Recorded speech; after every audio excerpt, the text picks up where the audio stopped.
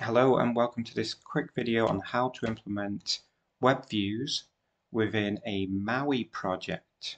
So just a brief overview of what a web view is. So it gives you the ability to embed a website within your application. So as opposed to taking a user and opening, if you've got a contact form on a parent website or you're doing some cross-selling, taking them into their native browser, you can keep them within the application, so it displays the website within the application.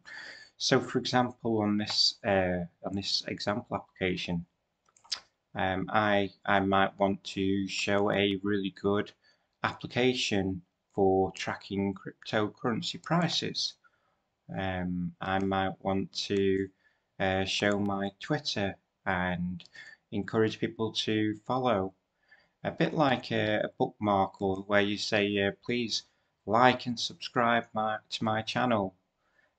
So yeah, they're really useful, very easy to implement. Now, my implementation for this video, you can summarize implementation within 2 minutes because all you're doing is attributing a source. But if you want to know how I've done this any further than that, then I will quickly go through this video, this sample application that I've just made. So what you can see here on screen is a two-page application, and the first page is basically your home page, and the only thing it contains on here is this collection view. So I simply copied and pasted that. I set the data source, so obviously this is using a binding context. Um, so I put my item source to my list of data, and then I've changed this to a web view, and I've put my title and my website description. What it doesn't cover in here is what I'll show in the video. So how do you make this clickable? And how do you pass the selected item to a new page? So this whole page is just a grid with a web view and a button, which is actually a modal page. So if I quickly go over how I've implemented this. Now I have done dependency injection on just the home page and the home page view model, and not the view details, because really once you do any more than that, you want to be thinking about doing a navigation service.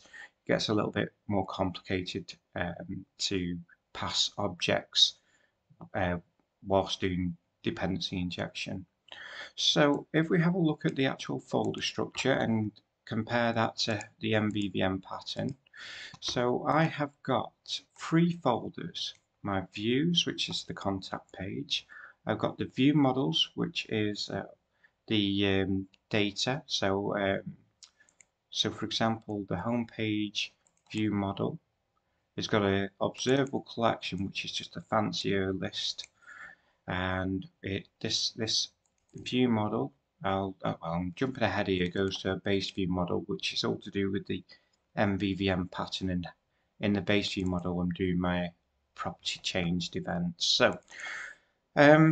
So where was I? So we've got we've registered some singletons for a singleton means that there's only going to be one made in this application scope. Singleton may not be the best, but for this you might want a transient or something else. But so let's just go with this example, and I'll just show you how I've generated. So we've got the 3-folder structure, which corresponds with the MVVM pattern. After that, we want to right-click and add a new item, and we'd make sure it's a MAUI page, and we'd type in home page. And then in the view models, we'd right-click and we'd add a new class. Now, if you look at the name convention that I've taken here, so home page view model, home page view. So you don't have to do that. You can obviously just use shorthand like I've done below, which is just VM. So just so you can locate them and match them up. And I think there are some MVVM frameworks that actually use some form of reflection that you don't even need to do the next bit. They will wire them all these pages up for you. So at the moment, this view and the view model don't really know about each other until you add the binding context. Now, because I've registered a the view model and the page in dependency right here, I can now just use it in the constructor and then assign the binding context to the VM. So now the home page, the page itself, knows about the view model. So that's how we bound those two together. Now, what I would suggest, you don't have to use observable collections. You could just use a list or even an array, because you know how many, if you're using static data, you'd know how many you've got in your array. So I've got a couple of things here that we'll just talk through. So we've got on this page, which is the home page, you've got a constructor. Now the constructor is what's called first as the page is loaded. And what it's doing here in the constructor is we've got a function or a method in C#, but they're interchangeable, those words. So we've got a get data for list. And what it does is it just returns an observable collection with this static data, which is based on a model that I've made. So the model, again, you'd right click and you'd add a new class. And the model really provides the structure to your data. So as I've said, my data has 3 elements. It's got the URL, it's got the title, and it's got the description. And that's how you'd make the structure for your collection of data. Now, in a real world scenario, you probably wouldn't use static data, you'd probably be calling an API. But you'd still want to use a model to shape that JSON. When it does its deserialization, you want to shape that back into being usable. So here we're adding, when the page is created and constructed, we are calling this method, we're assigning it to this website list, which is this observable collection. Now, so that's how we're getting the data to the screen.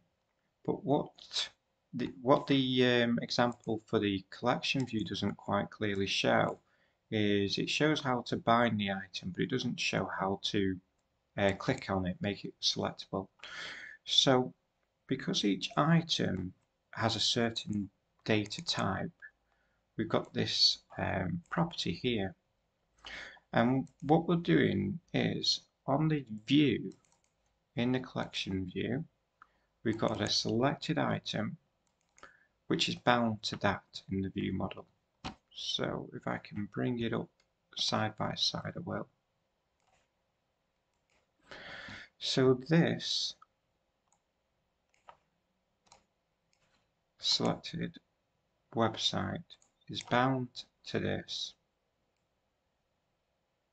So when you are making a change, what we're doing is we're selecting the item first. Now there is a selection change command that tells, so in here I've got a selection changed command. So the selection change is just an I command that calls command, and then it calls an await method, which if we go down to the await method is just checking that this is not null to make sure that we don't get any null exception errors. But what it's doing firstly is it's checking that it's not null. And for this example, because I haven't implemented a navigation service, we're getting the current page of the application structure, and we're just doing a push modal async, and we're doing a new detail page, and we're passing the object through. Now, passing objects may be frowned upon, but I find passing objects quite a good way of if you want to populate a detail page, because that object doesn't just contain the URL, it contains any other elements, so the title. So what we're doing there is, if we put a breakpoint on it and we click on something, so it's checked to make sure that this is not null, and then we're just getting the current page, the application current page, and we're passing it in to our. Now, because this also on the detail, this is also using MVVM, we can just check that as it comes in on the actual detail page. So now we're on the detail page and we've passed in the object, and then we're assigning the object to something within this scope. Now, really, if you were happy to, you could actually do a partial class for the home page, and then you wouldn't necessarily need to pass it through. But personally, I think this is cleaner to do this. So at the moment, this is null, and then when it comes in, we're just going to populate the current selected item within the detail page. So on the detail page, the UI is very simple. On the detail page, we've just got a couple of things. So if we look at what we've got here, this page consists of a web view. Now, if you ever see margin 0, 0, 0, 0, you might as well take it out because it's not doing anything. So with regards to margins, they work like this. It goes left, top, right, bottom. So if we wanted to move this over more to the middle, we'd give it some more margin to that right side. So this again is just calling. Now, a lot of people don't like XAML, but there are some tools just to tidy your XAML up. I haven't got any of them installed on Visual Studio 2022, but there's some extensions that when you click save, it will just tidy your XAML up. A bit like if you use Visual Studio Code, and there's some prettier that when you hit save, it tidies your code up. So this is just using a back command. So if we have a look at the view model for this, we've got a back command. Now this does one thing. It basically